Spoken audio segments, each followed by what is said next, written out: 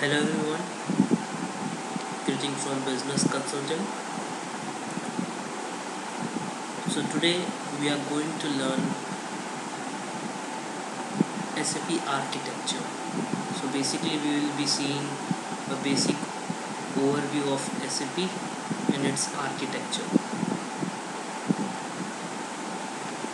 The agenda of today's training is we are going to see SAP History, why we require SAP, advantage and disadvantage of SAP, SAP architecture, SAP Landscape.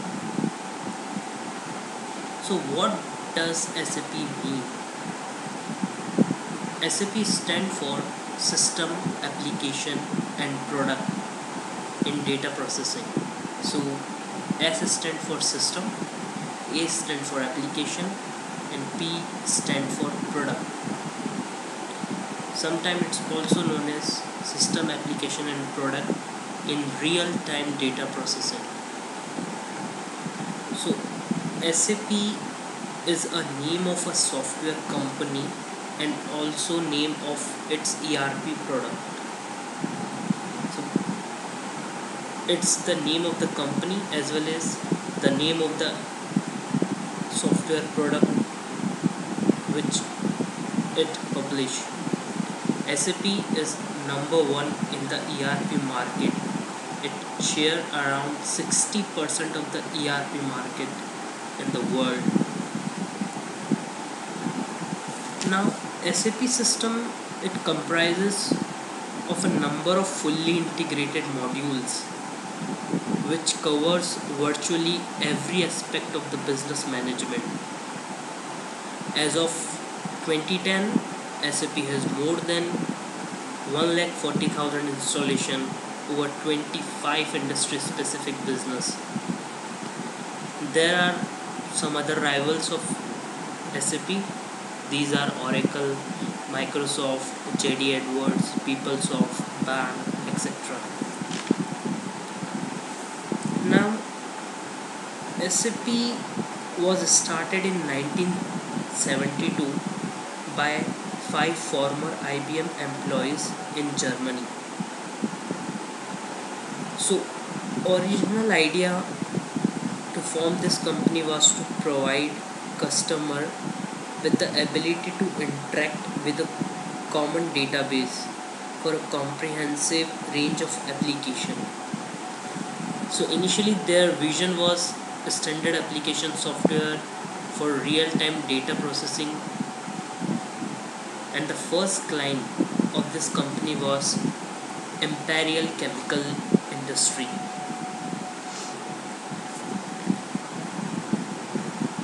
Now SAP has released its several versions of software.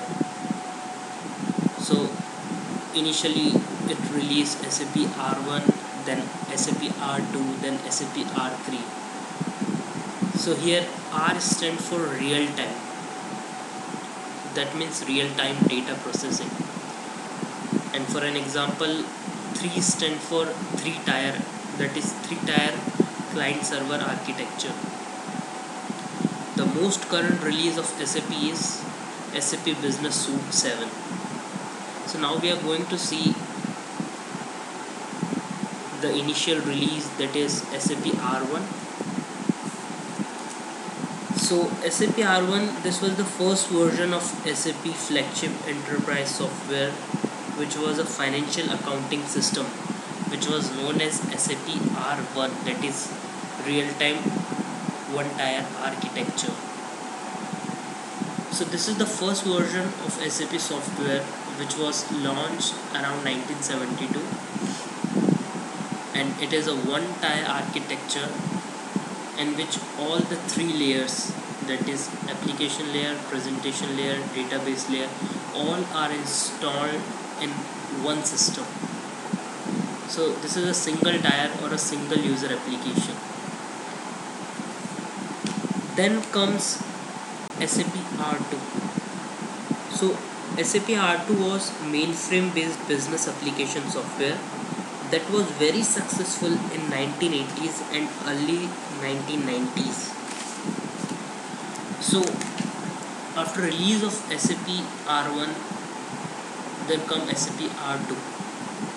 So in 1979, the second version of SAP R2 was released.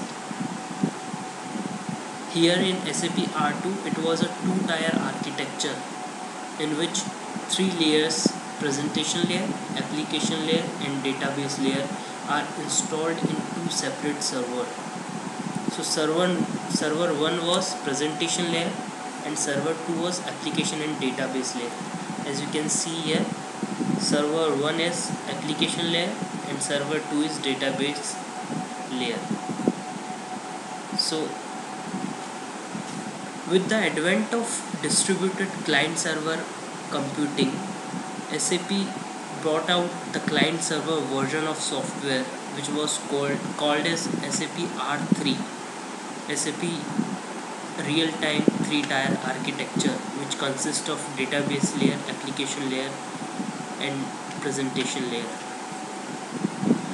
So this new architecture was very compatible with multiple platforms and operating systems such as Microsoft Windows, Unix, etc. And SAP R3 was officially launched on 6th of July 1992. So it was the upgraded version of R2, and all the three layers, that is presentation layer, application layer and database layer, were installed in three different systems, three different servers. So first server was the presentation, second was application and third was database. So this first server was the client application, that is SAP GUI or browser you can say. This was the application server where mostly you used to give the commands, what functionality you need to perform, and this was the database layer where all the data is stored. Now this was the difference between R1, R2 and R3. So as you can see that what were the benefits. So one tier architecture was very simple, it was very cheap and no server was needed. Same with 2 tier and 3 tier, but in 3 tier there was exceptional security. It was more faster than 1 tier and 2 tier. It was very scalable and flexible. Now the issue which 1 tier and 2 tier were facing was the poor security, and also it was very thick client. But R3 has exceptional security and it was thin client, but the disadvantage was that it was very complex and very costly. Now SAP has different modules. So basically it is divided into two areas, that is functional module and technical module. So in functional module there come SAP FI, that is financial accounting, controlling, production planning, quality management, human resource, material management, sales and distribution. So all the business functionalities which are there in an enterprise, all this comes into SAP Functional Module. So these are all the functional modules which are supported by SAP. Then there comes the technical module. So ABAP, which stands for Advanced Business Application Programming. This is the language on which the SAP has been written. Basis, now it's known as NetWare. So it's like it is about all server and security, business information, business warehouse, and the new product which has been launched is SAP HANA, that is high performance analytic appliance. That is it's SAP has launched its own database, in-memory database. Now we'll see that what is client. So from a business standpoint, a client can be interpreted as a logical group of companies. So all the customization, that is configuration and development, this all work in SAP is performed in a client. However, the data from both customizing and development may be stored within an individual client or among all the clients in the system.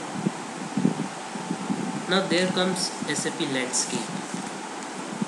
So Landscape is like a server system or like a layout of the server, or some may even call it as an architecture of a server.